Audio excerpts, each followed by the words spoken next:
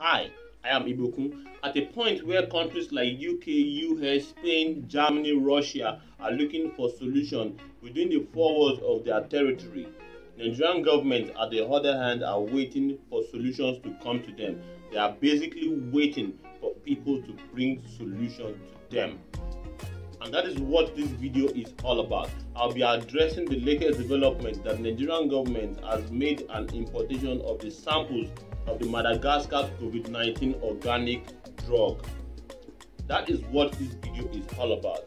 If this sounds interesting to you, hit the subscribe button and let's get going. There's outrage in the realms of the medical experts in Nigeria right now as a result of the move of the federal government to import samples of the Madagascar drug. They are saying it's a big slap to their face that why would you have experts in Nigeria that are vast in the subject of tradomedical science, that are vast in the subject of orthodox medicine. There are institutions in Nigeria that you can make use of, and you have refused to do that and rather seek for external solutions to our problem domestically.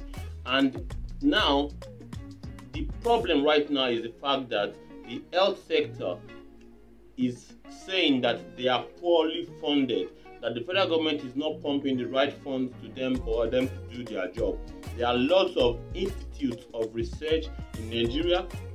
There are lots of faculties of medicine in over 153 universities in Nigeria. There are lots of people that can do this job. There are lots of professors of virology that can do this job perfectly. It's a matter of putting money at the right place and making sure that it is done properly.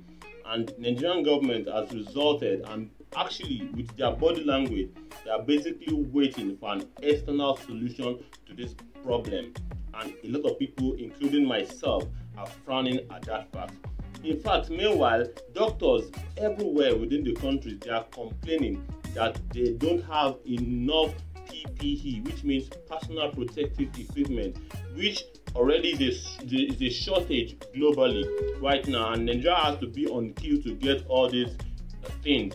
Even reagents to keep testing as much people as possible, they are complaining that it is not enough. And meanwhile, it is not within the realms of possibility that we cannot produce all these things on our own.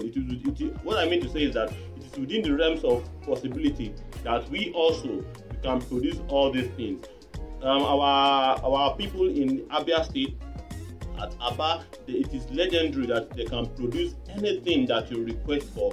Just tell them what you want to produce. In fact, there are companies, textile companies over there, that they are saying that just give us your specifications for this PPE and we will produce them for you.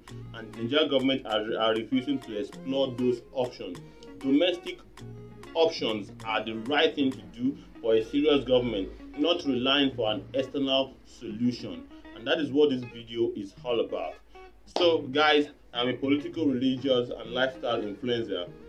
I am passionate about making sure that politics and religion are geared towards the best interest of the people, as well as making sure that individuals live the best possible version of themselves. If that sounds interesting to you, hit the subscribe button and I'll see you in the next one. Peace.